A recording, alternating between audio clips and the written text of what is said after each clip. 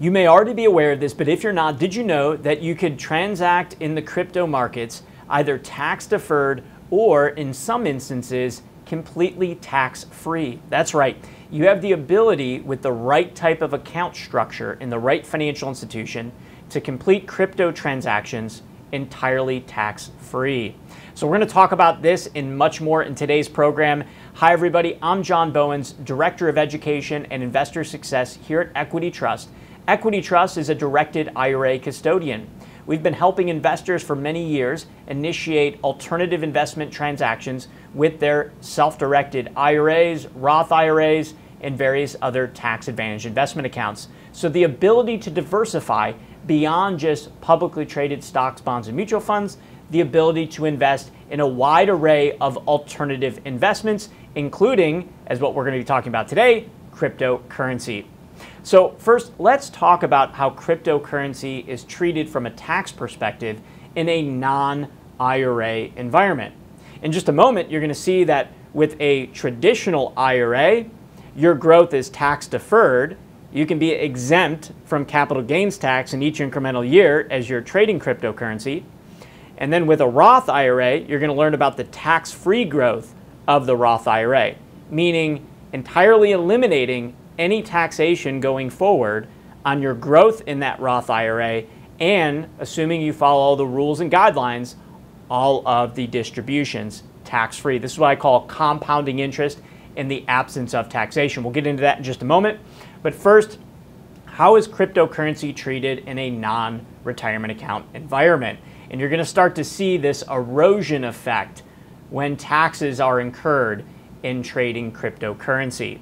Now, this dates back to 2014. In 2014, the IRS released Notice 2014-21, and this specifically referenced cryptocurrency. They refer to it as virtual currency being deemed personal property for tax-related purposes. So what does this actually mean? What this means is if you buy and sell cryptocurrency in a taxable environment, you will either be subject to short-term capital gains tax or long-term capital gains tax. Now, what's the difference? Well, let's say you buy a coin or cryptocurrency, you hold on to it for less than 12 months, and then you sell it and recognize a capital gain.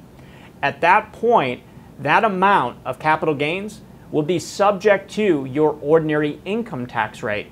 So that could be quite substantial for some folks on today's call. That's short-term capital gains tax. It's based on your ordinary income tax rate. But then we look at what happens if you buy a cryptocurrency or coin and you hold on to it for greater than 12 months. Well, in this case, you would be subject to long-term capital gains tax rates. Now, long-term capital gains tax rates, for lower income individuals, it's actually 0%. For most of Americans, it's 15%. And then for high income earners, it's 20%. Now, you do have to keep in mind that some states have a capital gain tax rate as well, so you want to make sure you look at your specific tax. Let me pause for a moment and mention that it's really, really important that you team up with a CPA or tax professional to navigate these various nuances. Everybody's situation is different. I am not here to provide any tax, legal, or financial advice, nor is Equity Trust Company, nor do we provide advice or recommendations with respect to cryptocurrency. We don't endorse or recommend cryptocurrency.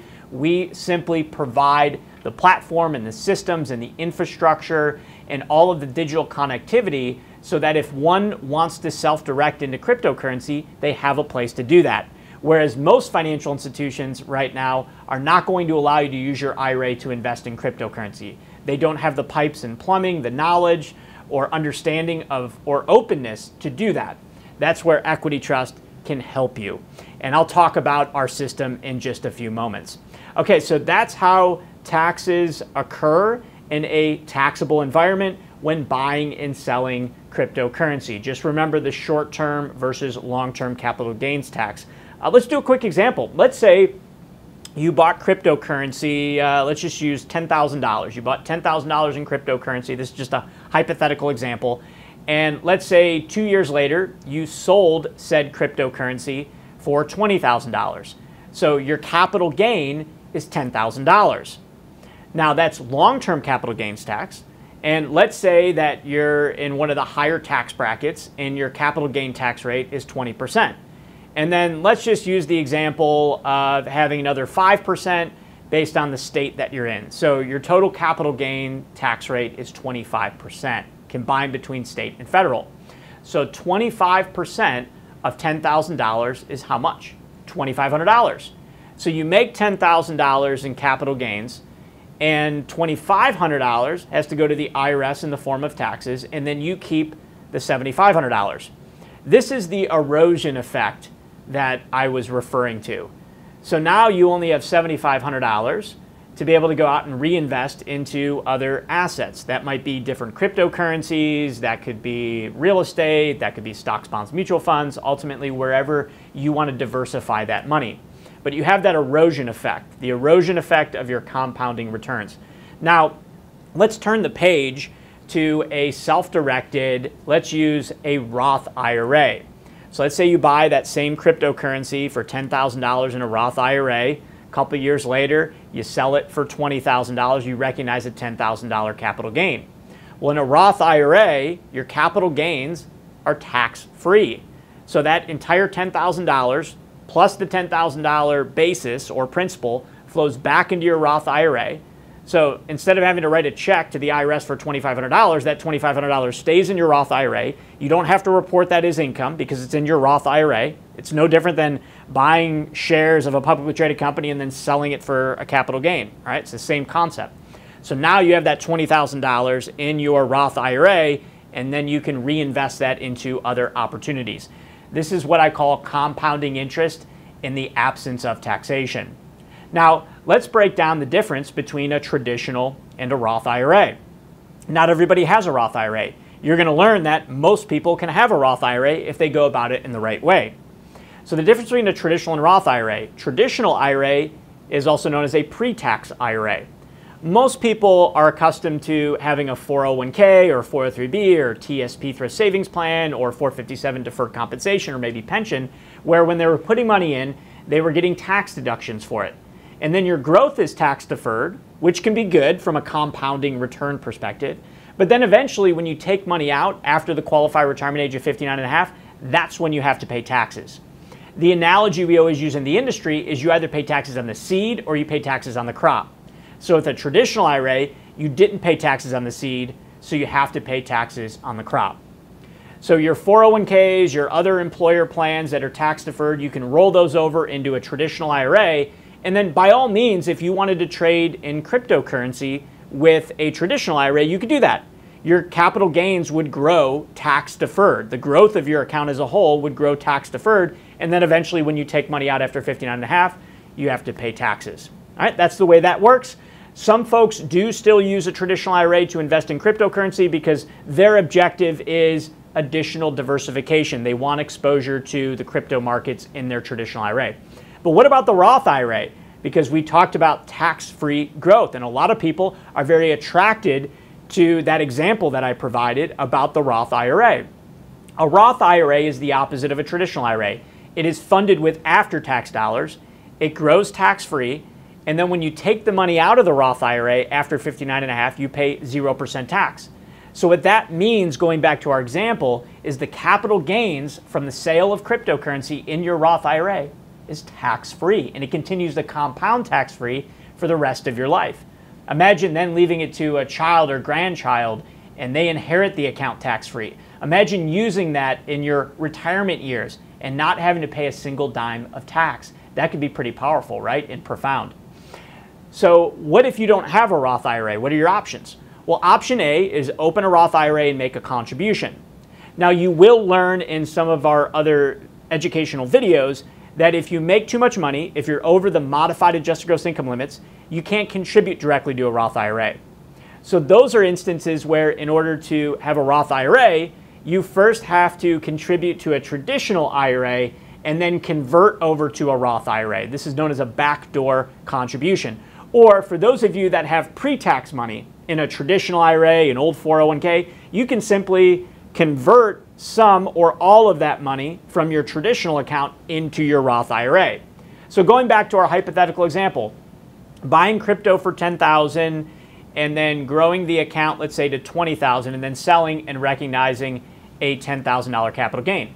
If you had $10,000 in a traditional IRA, you could potentially convert that $10,000 over into the Roth IRA. You would have to pay taxes at that time based on your effective tax rate. So let's say your effective tax rate at that time was 20%.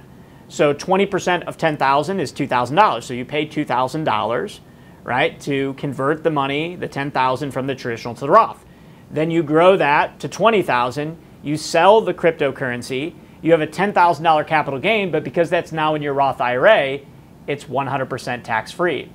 So you don't have to write a $2,500 check to the IRS using our example before. You can preserve that $2,500 and you can use that for additional transactions. That's compounding interest in the absence of taxation at work in the cryptocurrency trading environment. All right, now what about the system in the infrastructure? Well, it's a pretty simple process. It's a three-step process. Step one is you would establish and fund your equity trust self-directed IRA. That could be either a traditional IRA again, or it could be a Roth IRA. You will learn, for those of you that maybe have a SEP IRA or simple IRA or even inherited IRA, those accounts would qualify as well, but we're just going to say in this case traditional or Roth IRA. So you open up your self-directed IRA, and let's assume it's a Roth IRA, and you move some money over and you convert it into a Roth IRA. All right, that's step one. And we have associates here at Equity Trust that can help you through that entire process and make it real easy. We'll make sure to put a link down below for you to be able to click and get more information on that. All right, once the account is open and funded, you're then going to log in to your online system through Equity Trust. And when you log into your online system, you're going to see that there's a function or a feature for accessing the crypto trading platform. So Equity Trust, we have built a fully digitized, fully integrated system that allows you to trade in cryptocurrencies. And there are a variety of coins that are offered. So think of this like a trading platform in the public markets, stocks, mutual funds, ETFs, but it's for cryptocurrency transactions. So that's step two, is accessing the platform. And then step three will be initiating a trade request. So simply entering in the coin that you want to purchase, verifying the specific dollar amount, verifying and confirming and accepting the amount that you're going to invest, the pricing that you're investing at, and then the fees associated with the transaction. So you'll find there's a lot of transparency with respect to the fees associated with each individual cryptocurrency transaction through the platform. So that's the three-step process. Let me peel back a few more layers of the onion in terms of the system.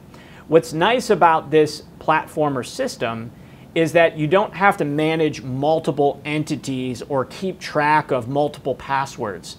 So you log into your Equity Trust account, and there are layers of protocols involved in terms of making sure that it is you that is accessing that system, of course.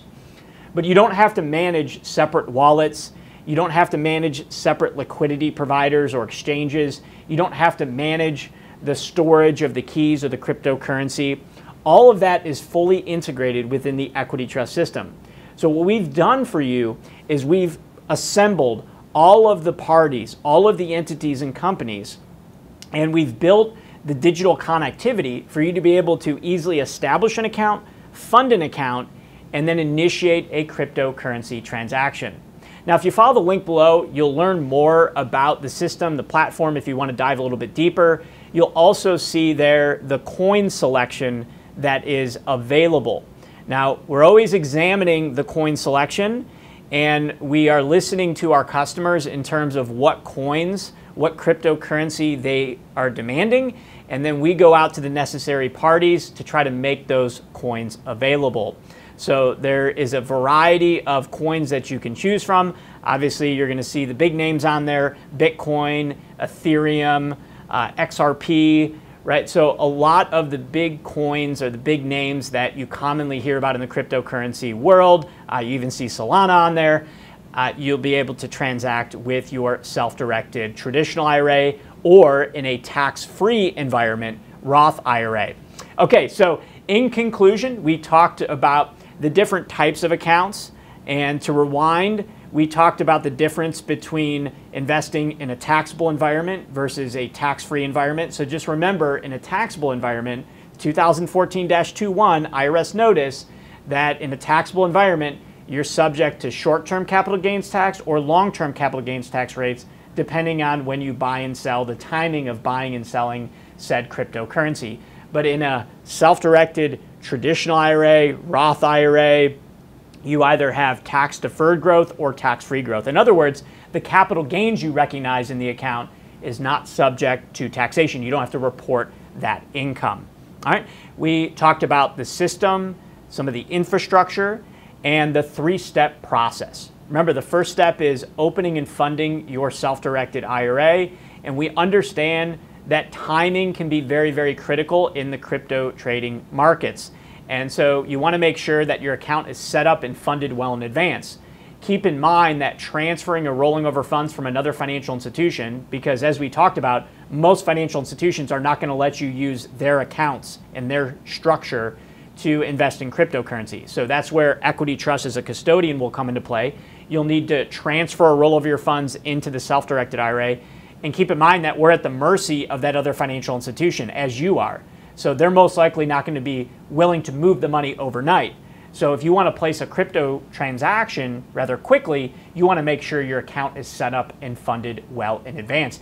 If you want more information, just click the link below. If you'd like to sign up for a one-on-one consultation with one of our account representatives to help you through the account opening and funding process, we certainly can help you with that as well. And as I said earlier on, keep in mind that Equity Trust, we are a custodian. What we do is allow individuals to have an account, a self-directed account, that enables them to select their own investments and really chart their own financial destiny. And so you have the ability to take control here and invest in a wide array of alternative investments, private equity, real estate, gold and silver, and then as we talked about in today's program, cryptocurrency. What we don't do is recommend specific investments, recommend allocation strategies through your diversification of your portfolio.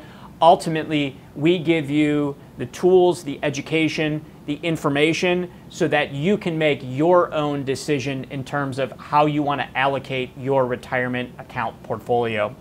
With that being said, I want to thank everybody for joining us on today's program. Until the next one, compounding interest in the absence of taxation.